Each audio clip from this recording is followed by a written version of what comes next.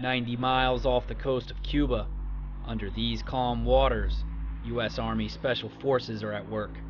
Welcome to Key West.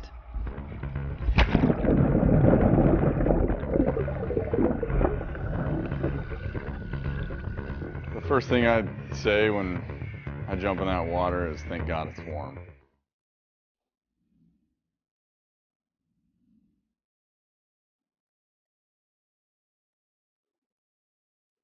My mom, I don't tell her much of what we do.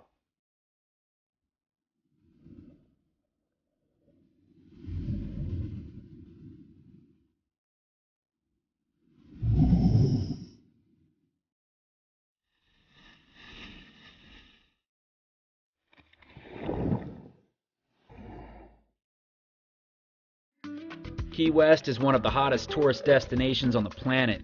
Duval Street is where everyone goes, but most don't realize that several miles away is an entirely different world. These students are here for the Combat Diver Qualification course. The class is made of Green Berets, Rangers, and even West Point cadets.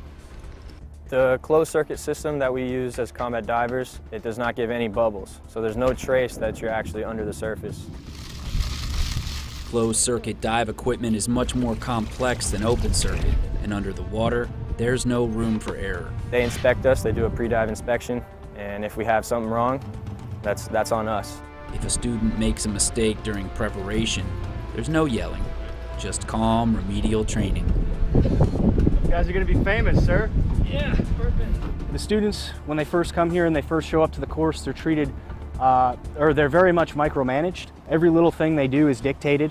Every little mistake they make is corrected. The instructors are everywhere. They see everything. Students, the first step of your de-rigging procedure is once you're online, you're going to secure your anchor point.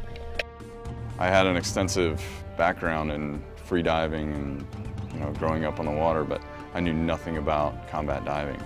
Previous experience in the water doesn't always help.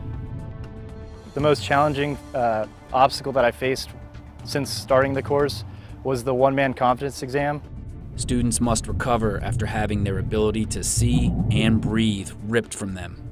That's one of the most stressful days I've had at this course. So leading up to that was very, very hard on me. Not everyone will make it through this portion, but those that do say the same thing. You have to remain calm, and I think that's the biggest goal here for us as students, is to learn how to remain calm under situations that you don't think you're going to make it out of. The ring of this bell signals he's ready to go home. Every attempt to train, teach, coach, mentor is made.